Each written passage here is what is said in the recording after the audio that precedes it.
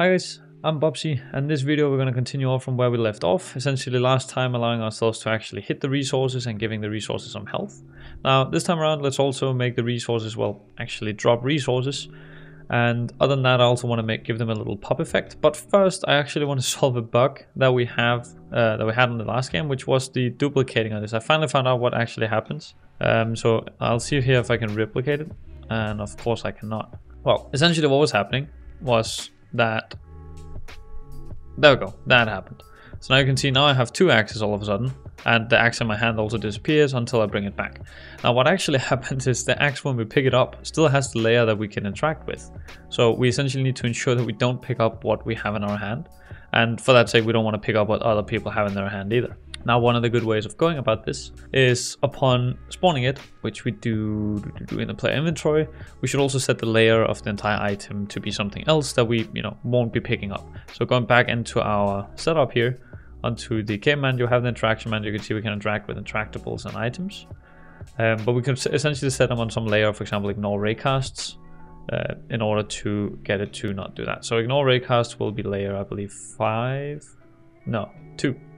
Layer 2 is ignore raycast. So let's quickly first of all just make a private constant, and that'll be int, and that'll be the ignore raycast layer, which will be 2, not f. There we go. And now with this, when we equip the item, we essentially want to set the layer in hand as well. Now one thing is we want to do this for the item for everybody. Now the item inherits from network behavior, which means that we can do this. Let's do it when it's spawned actually. So let's do item in hand, and then we can queue on spawned. This essentially means that we can call some kind of method or handle some kind of action when the item is spawned. And what I want to do is I want to go into the item in hand, and I want to set layer to our ignore raycast layer. And if we go into the item in hand now and make that method, so you can see now here we have it. I want to make this an observers RPC that also has buffer last to true. This now means everybody joining will also be calling it with the same information. And essentially here I want to make a private void set layer recursive, where we feed the game object, and this will just be the object and the int of the layer that we want to set it to. And essentially what we do is we set the layer of the object, and then for each one of the object's children we'll do the set layer recursive again. So essentially that's the recursive motion, is that it calls itself until there's no more children to call it on. And then here we can just call it on itself and ignore raycast layer. So this should really do the trick for us. And so now we shouldn't be able to pick it up, as it should have changed layer when we pick it up. So now if I go and do this, I equip it down here, and boom, I take it on. Now let's go on to our player here and find the item, the axe, and you can see now it's on the ignore raycast layer, and also the child is, which means we can now not pick it up by accident. Cool, so that little bug out the way. Let's now go and make sure, and actually maybe let's just test with another client real quick, just to make sure that it works as it should. So I'll go onto that client and we'll pick up the axe. Oh, and of course I forgot to save the scene. Here we go. So he'll, oops, there we go. He'll pick up the axe like so, and he will equip the axe. And now that he has equipped the axe, you can also, whoops, you can see how it is when he looks around. The axe is here. You can see when he, we of course don't trigger the animation yet. I also need to network that. That's an easy trick. Let's go and find the item point on the axe, and you can see now this is also on the ignore raycast, which means we can't go and pick up the axe and take it from him. So cool, that works really well. And let's of course also just quickly network the animation. This is very easy to do. All we essentially have to do is on the axe, on the body where we handle animation, we want to add a network animator. And now we don't want to auto sync parameters, we do want it owner authed. And then in here where we are getting the animator, which is right here, we want to instead get the network animator, and that should really do the trick. So now if I go back into my axe here, I should be able to drag the body to here again, and now we should see it networked as intended. And there we go. Now you can see that he successfully hits as he should when he hits the tree. Cool. Now let's also do something else. Let's set it up so that the tree does a little pop animation when it actually gets hit, and then let's also spawn resources when it dies. So let's get into the world resource first, and let's set up some parameters here for essentially handling that little pop animation. So first of all, I'm just going to make a little header to make it nice. And then let's call that animation, and I'm going to do a serialized field, private, and let's do it something like float. That'll be pop duration, and this can be something like, I don't know, how long does it pop over, 0.2, 0.3 maybe.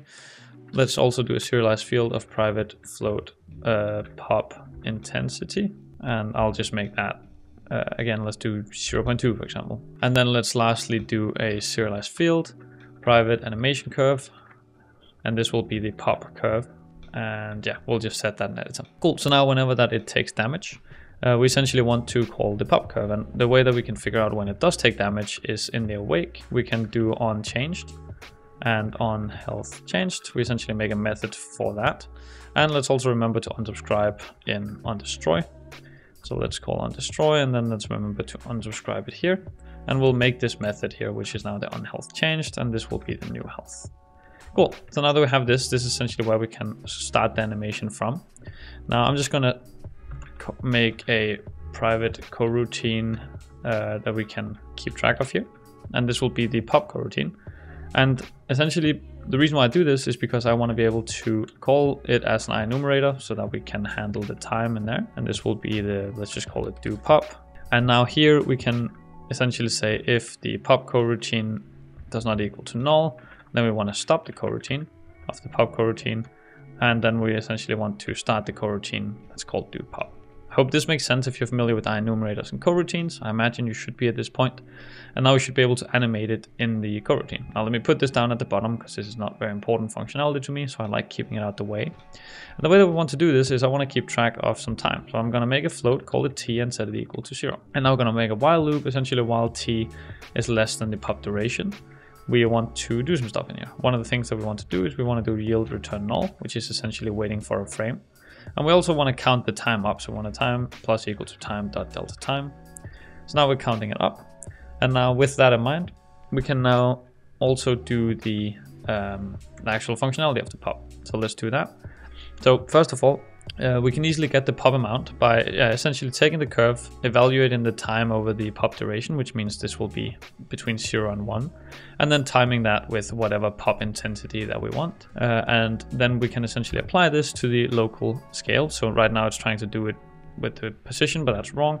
I want to do transform.local scale. And when we start this, actually, let's also keep track of the initial scale. So let's do start scale.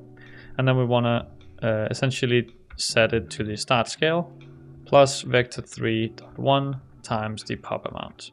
And this should essentially make the visuals of it pop a bit. So let's try and test this and see how that works. So let's get into this here. Let's do the pop curve. I'll essentially make a curve that goes something like this, that goes between 0 and 1 and essentially just pops up and down, something like this. Just so it's like a quick pop up and down. Or we can maybe even make it spike a little bit earlier. Something like this might be good, so that it'll kind of naturally find back to its place. I think something like that's completely fine. And let's try and test this now. So if I try and hit start, I want to pick up, of course, the axe, and we hit it. And there we go. Now you can see it does a little pop when it gets hit. Oops. There you go, a little pop. And I think this should be a lot quicker for it to look really good. This one's difficult to hit. I guess we haven't set it on other trees. That might be why it's difficult to hit. We don't talk about that. That never happened.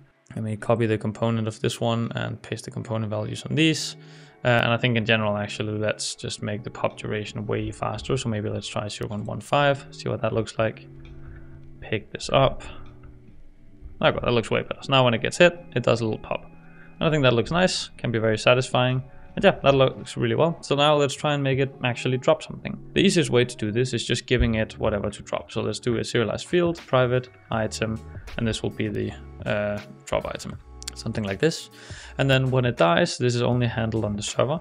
We'll essentially just instantiate the drop item at some position. We could actually allow you to set the position. So let's do serialized field, private vector 3, drop position. And this will, of course, call for a gizmo again. I really like making gizmos for these kind of things. So let's do gizmos.color is green because it's a drop. I think that's a good thing. Let's do gizmos.draw via sphere. And I want to do transform.transform point to the drop position. And this should be 0.15 or something like that in radius. That should be perfectly fine.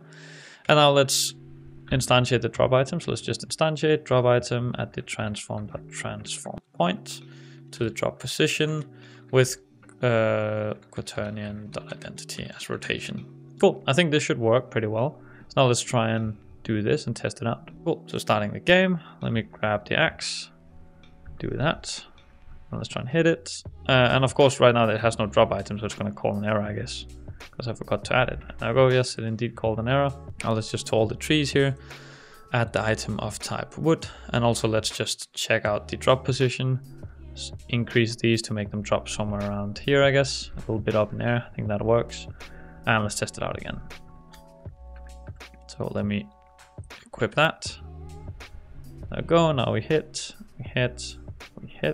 and one last time, and there we go. Now we drop some wood, and we can indeed pick up the wood, take it into our inventory, drop the wood, and yeah, now we have a way of essentially getting resources. You can of course do the same thing with stones, you can do the same thing with trees, you can do it exactly how you like it, but yeah, now we have a good way of getting resources.